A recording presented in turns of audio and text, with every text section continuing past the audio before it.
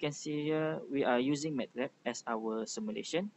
Okay, before we proceed the simulation, we need to understand the manual calculation and what the question is needed. Okay, for question 2A, we need to calculate the W naught, T naught, AN, BN, and A naught. So after we do the calculation, we need to transfer the result into the Octave script. So I'm using MATLAB. For the simulation, for the line space, this is the line space. So what it means by line space is generate a linear space vector. It is similar to the column operator, but give direct control over the number of points. Okay, after that, we need to declaring of A naught, BN, AN. It is really important because if we don't declare the variable, we cannot proceed and define the equation. So I'll just write the equation here. So it's really to make it easy for MATLAB to read the equation. So the frequency that we pick is 25K. Okay, hence the question is needed when the harmonic is state from 5, 10, and 20. Okay, for question number C, after we declaring the variable, the A naught, and BN, so we need to plot the signal in time domain. So which is given a 3 state, 5, 10, and 20. Okay, I show the example here. If the time domain is 20 harmonic, so we run the section, so the output will be like this. Okay, this is a 20 harmonic. Okay, if I want to make it 10 harmonic, I just erase the 20 harmonic. So I run the program, I run the section. So okay, this is the 10 harmonic. Okay, after that, this is the 5 harmonic output. The difference between these three is simple. For 5 and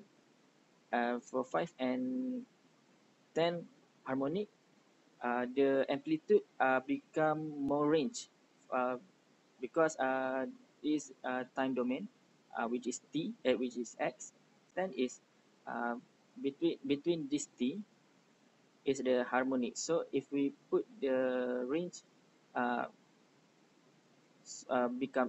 we put the range bigger and bigger, so the time will be we got a range here between tau and 2 tau here. Okay, for question number D is compare the signal both in time domain and frequency domain. Okay, this is the code for D. So from the equation, from the output, I got this for output for frequency, and then I compare it. So this is a time domain and frequency domain. Okay, this is when the harmonic is 10, and this is the harmonic between time domain and frequency in N 20. For question number 3, it wants us to create a low-pass filter. So to create a low-pass filter, first thing first, we need to make sure that we have a package signal in our octave. So to do so, we can use this command here, package log signal. And you have to wait for a few seconds. If there is no error occurring, you can proceed to your question. But if there is error, do not worry. You can go to the Octave website and download the signal package. Okay, moving on to question number 3. So First thing first, we need to declare our frequency sampling. So our frequency sampling here, I've placed 800K. So this can be any value that we want. Next is we need to declare our FC, which means our cutoff frequency, that is 80K, 80 kilohertz. The reason why it is 80 kilohertz is because how you calculate is by using the range of frequency, input frequency that was given in the question. So we chose 20K, and then you multiply it by 4, you will obtain 80K. Alright? Next is the normal frequency. So normalized frequency here is the command here is W is equals to FC slash in brackets FC slash 2 close bracket and semicolons. Enter. Okay, now after declaring all the sampling frequency, cutoff frequency, and also the normalized frequency, we are going to create our low pass filter. So this is the command. Next is this one. H comma W equals to FRQZ open bracket B comma A comma 1000 close brackets and semicolons. Going to plot it. Here we go. And press enter.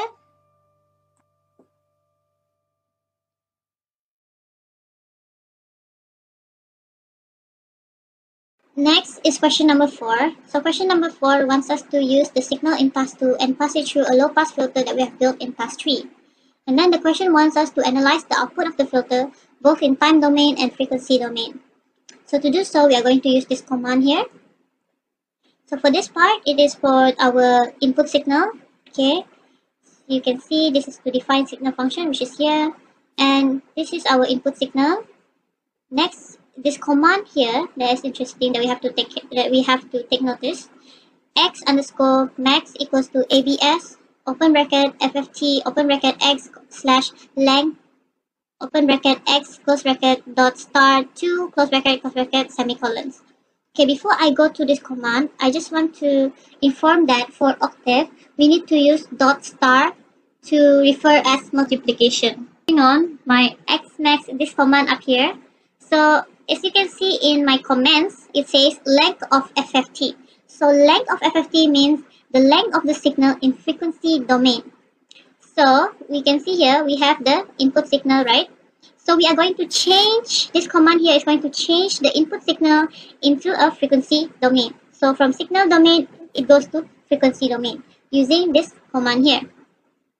Okay, after you're done with that, we can now move on to this one. If you remember from task 3, these are the commands that we use to build our low pass filter. So basically, X underscore filter equals to filter open brackets B comma A comma A comma A comma X close brackets semicolon is the filter from question number 3.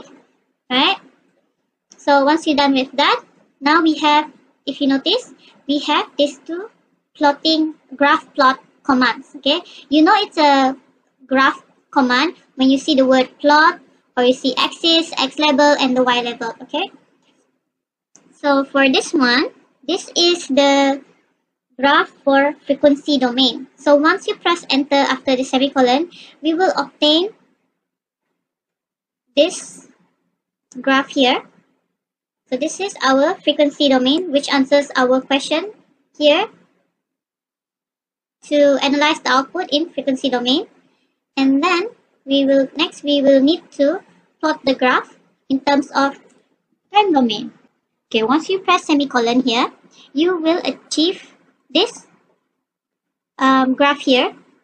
So this is our graph that we obtained for time domain for this task. So I'm just gonna bring out for the frequency domain.